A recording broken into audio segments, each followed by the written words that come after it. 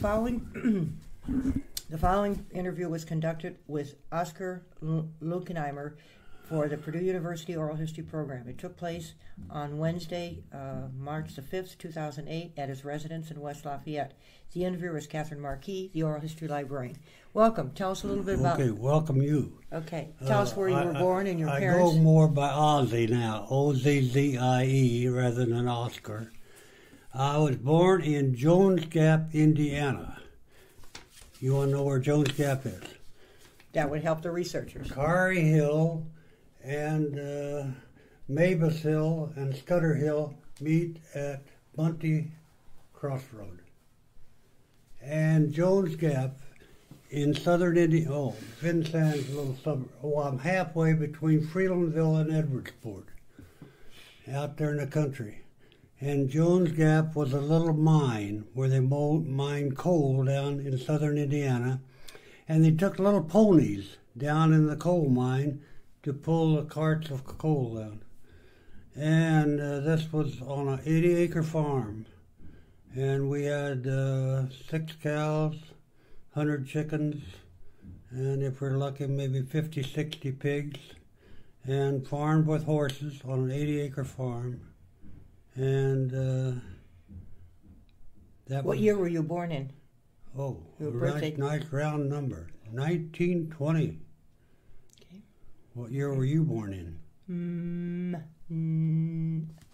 Go ahead. You sure? I don't want to be Tell us about your early years in school, going to school down there. Went to Edwardsport High School, which graduated in my class 26. And back then, that was an average class.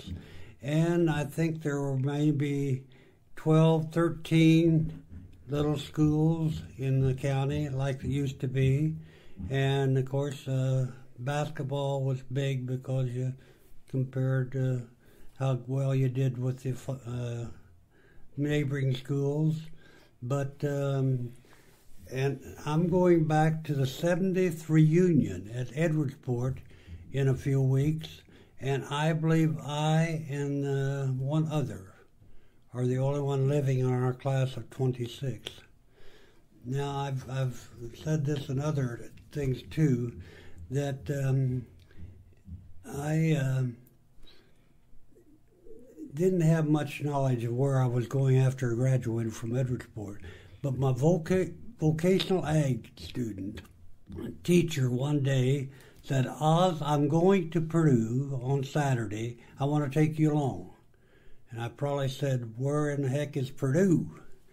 Anyway, he brought me up here and introduced me to the university, and somehow I was able to get in. I'm not a very smart guy, and I still question how in the world did I get through. But I did some way. And when I got here, we had never had chemistry in Edwardsport High School. So I said, ag chemistry, boy, that sounds sophisticated. I have farm background, but when you put agricultural chemistry together, oh, that sounds sophisticated. But here I got in chemistry classes that people had 2, 3, 4 years of chemistry, and I didn't have any. And did I ever struggle? But somewhere along the line, I ended up in agronomy. And I did that mainly because I needed a job. And I went to Dr. Scarseth. And I say back here somewhere, and you might be interested in this kind of stuff, that they wrote me up from the land of Oz.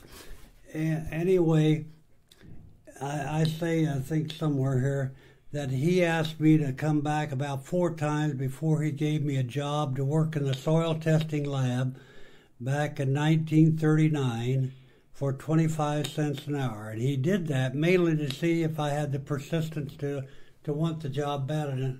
So I'd go back and, Dr. Scarseth, don't you have a job for me? And finally he hired me. Was this while you were still in school? Or had you graduated? I was a sophomore. I was an undergraduate. And that's when I switched to agronomy. Okay. Where did you live on campus? I lived in a private home, and that was the way it was done back then. If you remember, every one of these homes here in West Lafayette, about everyone, had a room that they rented to students. We had a few dorms, but not very many. And so that was where you lived. And I came here and started in agronomy. And what year was that now? That was in 38. I started in agronomy in Purdue, and in 39 I switched to agronomy. And Dr. Scarseth was relatively new on staff, and he was an agronomist with chemistry background. And he started soils graduate work in agronomy.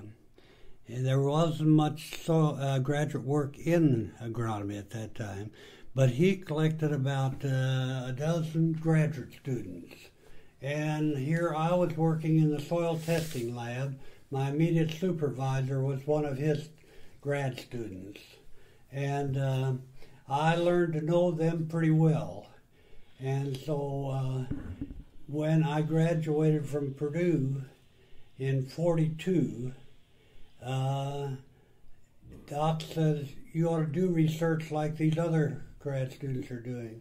And so they took me under their wing, and we did field research, a heavy fertilization of corn, tomatoes, and sugar beets. And I got 1 year of research in before the war. Then I went to the war and came back in 49. And I got credit for a little bit of research that I did back then, and the people who I worked with wrote it up for me. But that had all changed, and Dr. Scarseth wasn't there, Dr. Conkey, and his wife lives there, Gerda Conkey, and he's German, from Germany, and he found me some support money for doing irrigation on corn. And I say that it was the first irrigation of corn in Indiana. You know anything about corn? Well, that was just when hybrids were starting. WF9 is an inbred. And to increase the parents of hybrids was quite a difficult job, because when you combined inbreds, you got hybrid vigor. But those inbreds themselves were kind of feeble, but then you united their strong points. And I doubled the yield of this inbred with irrigation. I felt good about that. Mm-hmm. And let's see. What was the campus like when you came back? What was the campus like? When you came back? That's the question they asked somebody here. Of course, just like Barbara Cook, I think, said, it was small, and I think we always talked about the ratio of boys to eds to co-eds, and we said it was 10 to 1, so the chances of finding a gal was pretty slim. But I imagine about it was a little more than that, 6,000, 7,000 students, maybe. Mm-hmm. Don't quote me on that. I don't know. Go back and check it out. But there weren't too many students on campus. Right. Then go ahead. Now you're in agronomy. I'm in agronomy. Mm-hmm. And I guess I'll give you a copy of this, maybe. They wrote up some of the retirees in agronomy, and I say I go way back. Fred Patterson and Jim Ulrich were just kids when I got here. And I say that I remember greeting President Elliott on Hello Walk many times during my undergraduate, and that was a tradition, you know, and he did it on purpose. He lived over town, but he'd walk this Hello Walk and greet students. And Chief Wienko, we called him Chief rather than head back in that day, was head of agronomy. He gave me this job of 25 cents an hour. He was head. I was under Doc Scarseth. And John Skinner was Dean of Agriculture. Martin Luther Fisher, he was Dean of Agriculture. Martin Luther Fisher was Dean of Students. And Skinner was Dean of Agriculture. And I had guys teach me like Allison Cutler LaForge and Daddy Aikenhead. And I say here that I took surveying under George Spencer, who was head of Ag Engineering, and the celery bog, which is all developed now, all part of it's still there. One of our class projects was to survey that. And I say it took me so long that where we started at a benchmark over on an Ag Hall step, it changed 1/2 inch by the time I got through. And then I worked with Doc Hofer and Scarseth, and one of the treats was to go out in the cornfield to visit with them. And I did, this was back before Frank did sugar beets with him, and Roscoe Fraser did tomatoes with him. And this is a big one. Back then, agronomy had 2 bowling teams in a 30-team league. Jack Wilbur and Chris Arian did our records by hand. And Chris Arian's daughter lives here. So it's a small world. And, yeah, this tells me Helmut Conkey was my major professor. Rome Finling over at Mitchell Farms gave us support money for this irrigation. And Dr. Peterson always said I was the first staff member that he had hired as superintendent of the new agronomy farm. That was in '49. The old research farm was where Kohler's Nursery used to be, over on 26. The city was crowding out that way, so they wanted to develop out toward Klondike. And so I was the first superintendent when they first started that, and I credit Mr. Mulvey and Mr. Miles for helping me get started trying to make a general farm into a research farm. Okay, that took care of that. And what was the next step then? When you first... Well, tell us about the farm and what was your... That was your baby. What all... Okay. To take a general farm, this was Lyman Farm. Lyman had a coal business in Lafayette, but he had land out there, and Ryan Dykster lived on it, did the farming for him. But the university wanted to locate out in that nice area there for research purposes, so they had to make this transition of getting him off the farm and buying the farm from Mr. Lyman.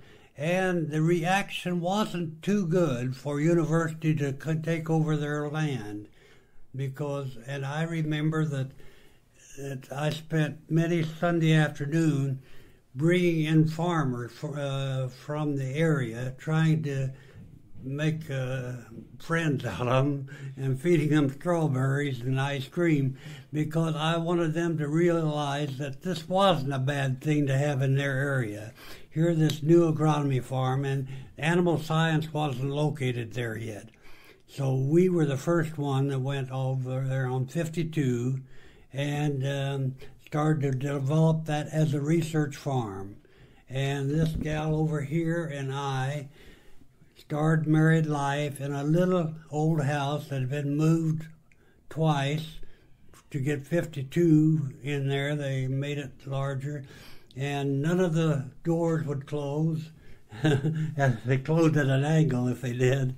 And that's where we got started raising these 3 boys, and we had a bedroom for them no bigger than a walk-in closet that you probably have today, and we stacked one on top of the other. But from 49 to 57, we lived in this little house and tried to raise these 3 boys. Well, you asked, what was the house on the property? House was on the property. Okay. That went with the job. $300 a month plus the house. Okay. Let me ask you, where did you meet your wife? Did you meet her here? Tell us a little bit about... where did I used to what? Where, did you meet your wife here? No, no. She is a Army nurse, and I was in the Navy, and we both came back to Edwardsport. She was Freelandville. I talked about these little county schools. She was a rival of Edwardsport because she went to Freelandville and I went to Edwardsport. We both got back in this little town out of the military, and all our friends had been married, so we knew each other back way back when, and used to. Her dad would give me a ride from Edwardsport back home after ball practice, so we had a relationship. But anyway, she came back and became a nurse at Evansville, and I came up here and continued my graduate work. Okay. And so then we grew closer together and finally got married in 48. Okay. And this little kid came along in 49. Okay. This one came in 51 and came in 54. Okay. Okay. Now we're at the farm. You moved out. Farm between Klondike and Montmorency on Highway 52. And as I said, it's a big job to take a general farm and make a research farm out of it. You had to lay out fields. You had to establish permanent markers. In research work, you always have to have a place to go back to and measure your field so you know exactly where you are in that field. So every 500 feet we would put a permanent marker, and Mr. Miles was big with that. It was a wet farm. We had a lot of, it was fairly level land. I'll touch a little bit on something else. But to drain it. For research work, you want to try to do everything uniform except what the researcher's studying.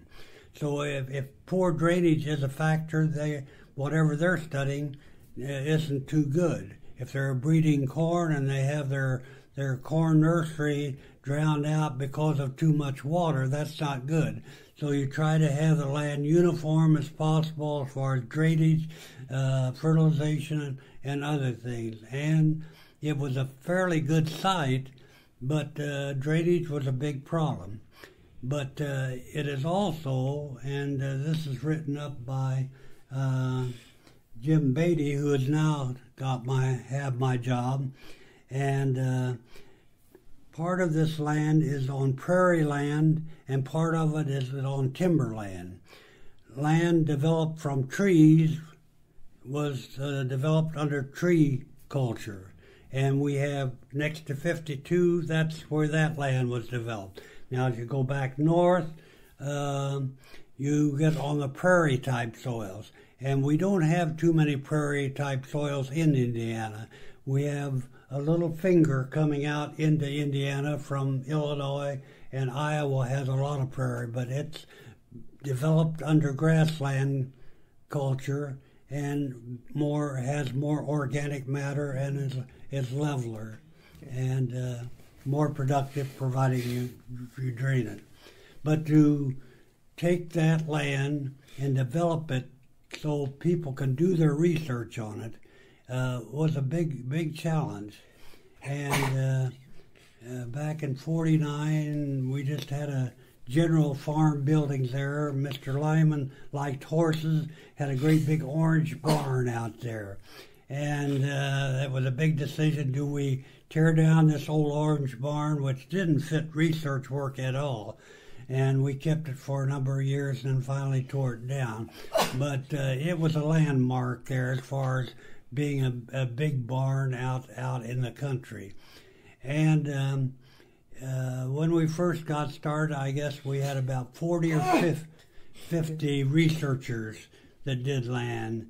We call it the agronomy farm back at that time. They call it a research center now. But agronomy had the administration of the land, but if botany and plant pathology, entomology, or even someone even remote out of agriculture like pharmacy. If they had need for land for their research, it became my responsibility to try to take care of them as far as land and their needs for doing research in the field. Okay. And I did that for 37 years. And did the size of the property expand? When I left, it was nearly 700 acres, and now it's nearly 1,000 acres. So they bought up surrounding land? Yeah, and that was big to try to help develop that, but not as big as taking it the initial step. Right. Buildings and facilities. We never did get good water supply. We wanted a good water supply out there for irrigation and for other needs, and the water resource isn't too good now. You go to animal science, I'm not sure if you know too much about the layout of the farms out there, but after we established there, the hog farm was moved out there from here and from north of town. Then the cattle farm, the chicken farm, and the dairy all are part of this unit now.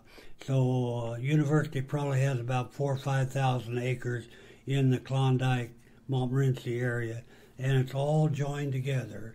And that was kind of their aim at the time when they first started out there with us, moving from Kohler Nursery out there. Okay. And if I haven't said before, I was very lucky to get that job.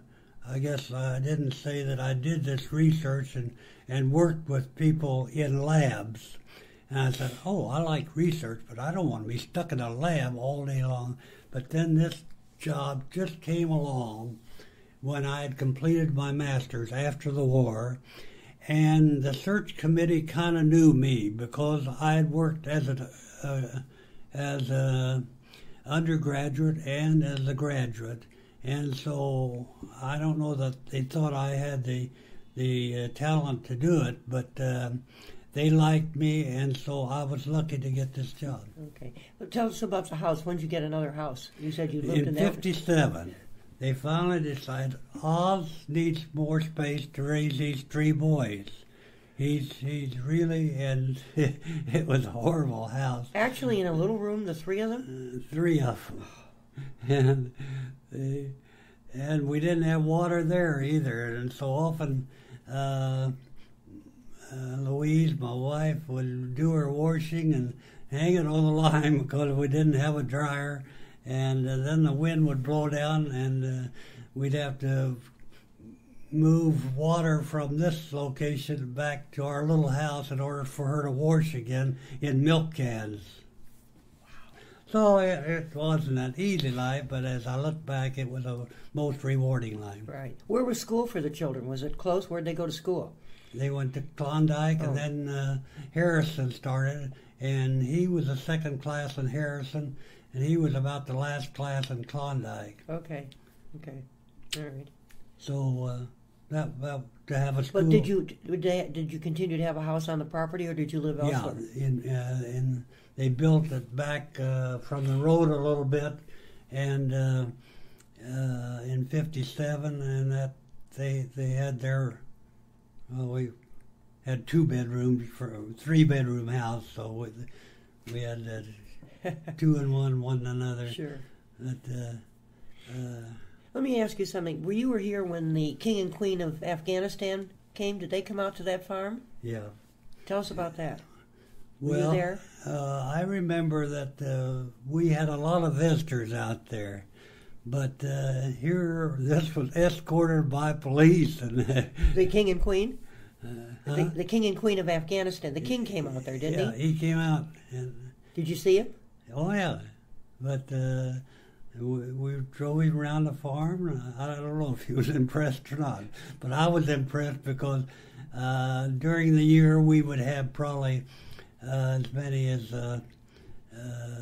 60, 70 groups come out to to visit the farm. What type of groups would they be? Well, they would be from, I expect 20 or 30 of them would be international groups. Okay. They wanted to see what was going on. Research. They were anxious to pick up the research. And others were from different groups from Indiana, from various states. So it was interesting from that standpoint. And you got a chance to meet these people. Meet these people and try to tell them what agronomy was about as best I could.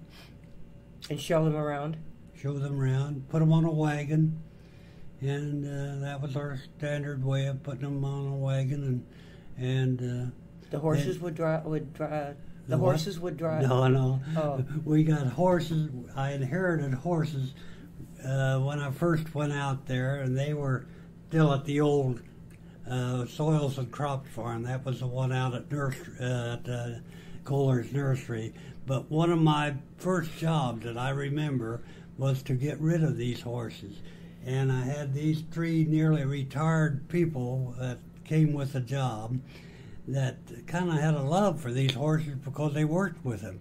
And to get rid of this team of horses was not easy. Not easy.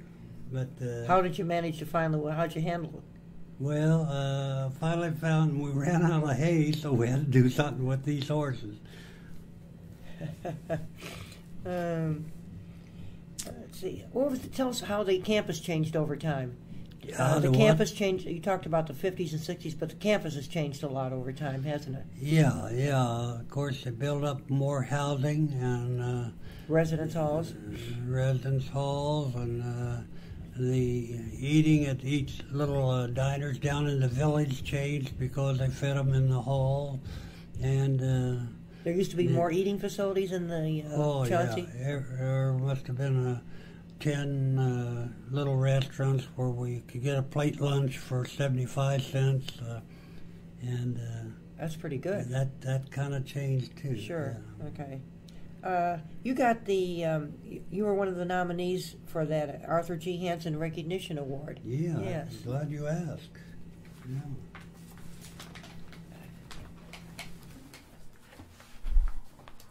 My nose is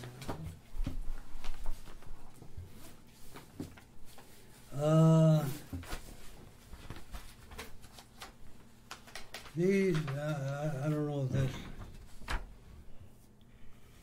these are, I say by the kindness to me, or some of the awards that they've given me. Oh, very nice. Is there one particular one you want to comment on? You can have that. Tell us. Well, then let's talk about the most recent one, the Legends in Agronomy Award. How did you learn about that? And for our researchers, tell them what that award entails. That last one? The Legend. Yeah, that was a complete surprise to me. Here, this old guy retired at Westminster. They didn't forget about him, but they were trying to find people who had somehow contributed to agronomy over the 100 years. And they had people nominate them, and somehow I was on the committee to be nominated. And lo and behold, my name was never mentioned. And then Craig Baruti called me up and said, "Oh, I don't want to surprise you, but you're in." You're one of the winners. So that was a complete surprise. And the family came for the event? These all came for the event. Oh, that's pretty nice. You must have been pretty much involved with the Purdue Agronomy Club, too, weren't you? According to you got an award there. Yeah, I got an award there, and that's hanging up here on the wall somewhere. Okay. I thought I had the Hubby thing here, but maybe I don't. And then the year before, I got recognized as the 06. The Agronomic Achievement Award. Achievement, you know about those. How did you hear about that? Did they just give you a call? As a complete surprise too. Isn't that nice? Yeah. Yes. And again, same thing. How did they pick up me for something like that? That's pretty nice. Yeah. And back in the Silver Award, and the silver anniversary of Agronomy Farm Field Day, they recognized me, having been there 25 years. And then 86, That's Louise and me as we were retiring, and they wrote me up.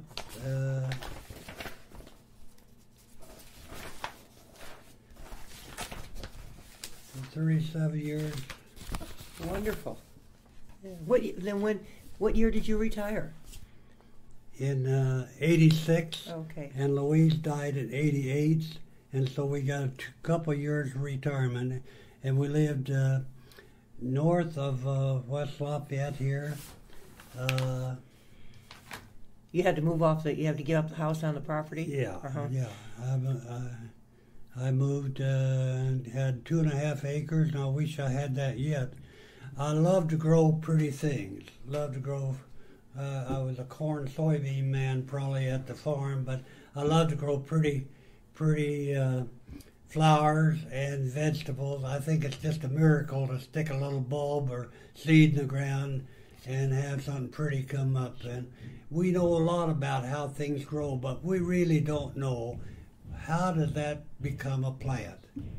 I mean, we know about photosynthesis and all that, but sure, understand. But as to really understand, and it's a miracle that a pretty flower. I love to grow. I had quite a bunch of iris, and I moved some of them here, and then gladiolas. I love pretty gladiolas and have quite a collection of those. So. Yeah. What have you been doing in retirement? What am I doing? Mm-hmm. Not enough. Oh, okay. Getting so blame lazy. Well, let me tell you why I came here. After Louise died, we wanted to buy or build a house of our own. That was 86, we retired, but her health, she already had lymphoma, and it was in remission, but she wasn't able to plan a home, so we found this one out in the country. She liked the house, and it had 2.5 acres of land with it, and I liked that because I wanted to put her around with the soil.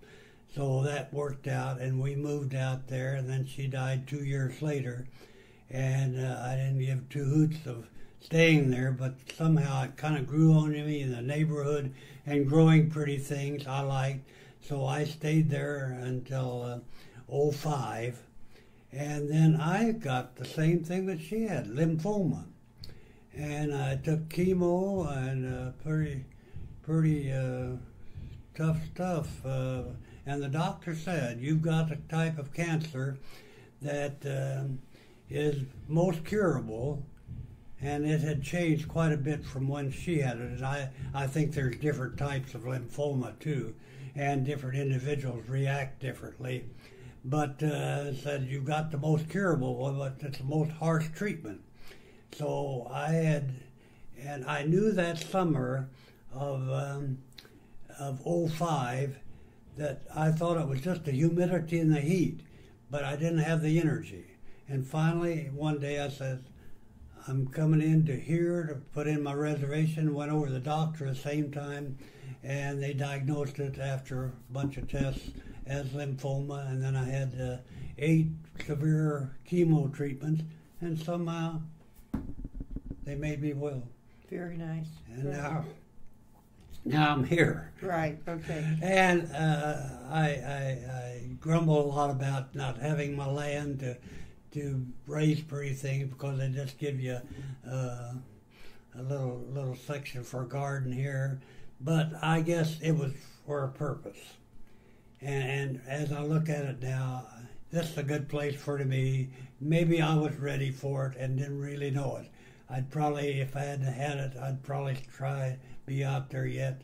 And I'm 87 years old and going on 88, so probably you need to get out of the boondocks and come in here with the rest of the old folks. Can you tell us, do you have a favorite memory of Purdue or a tradition that sticks in your mind that you'd like to share with us? Favorite? Golly, you hit me at the wrong time on that. I don't know. Is there a tradition, like Boilermaker Special, any tradition that sticks in your mind? Well, I was in the Reamer Club, so Okay. Athletics was very close to me. Did you go to the game? Did you go to the sports, athletics, basketball, and football? Yeah, basketball. And I've not missed if I were in town, other than being away from the war, I haven't missed a football game or many basketball games since I came in '38. And you still go to them? I still go to them, get a ticket. And, that's very good. And you see that as you were greeted by John Purdue here, I feel that mat there says you were greeted the team away from the team, whatever it said over there. But yeah, I guess other than being extremely interested with agriculture yet, some people, I think, and I criticize them, kind of give up when they come here. I've had it. But I want to go back to the farm, and Jim Beatty is very nice to me to let me come back there anytime. Sure. The people I sold my house to let me dig up these irises and come back there anytime. So I'm fortunate on that. But I love growing things, and so agriculture is still very dear to my heart, and I love to go to ag meetings, farm management tours and agronomy meetings and stuff to try to keep abreast somehow of what technology has changed. And it has just changed tremendously. Right. I just can't imagine what they can do with a little kernel of corn now. Right. Do you have how about an outstanding event in your life? Do you have an outstanding event that you'd like to share with us that comes to mind? Outstanding event. Well, these honors were always... and you've got quite a few. Surprised me very much. And of course, I was extremely lucky to marry this gal here, so wedding and family. Some people talk about family. But we are very close as a family. Back when Louise and I first were married, we go to McCormick's Creek at Spencer, Indiana. That was our vacation. And then we started taking these 3 boys there. And it got in their blood. And they would do their arrange their schedule and their work. We got to go for a week at McCormick's Creek in the summertime. Now these grandkids are doing the same thing. We want to be back there. So we have a big reunion every summer of everybody. And until last year, maybe 2 of them didn't get to it. Everybody's been there. And then we try to get together at Christmas some way. So... that's very important in my life, and that's very nice. I don't say that really just because everybody brags on their family, but I think we're real unique. I really do, to be as closely. These 3 boys just are a pleasure to be with. The way they heckle each other. About going back to that little house where we used to live, how this one accused of getting Rebel lost, a little dog lost, and that type of stuff, and that goes on the whole time. So the good good memories. Yeah. Right, good. Yeah. In closing, do you have any comments you'd like to say in closing for the researchers? Can you summarize any general comments at the end? Yeah, where did I say this?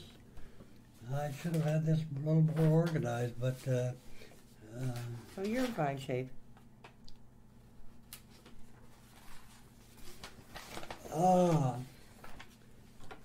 I told Greg Baruti to never let the new staff members forget the heritage that they had in this legend, because the agronomy department was very close to.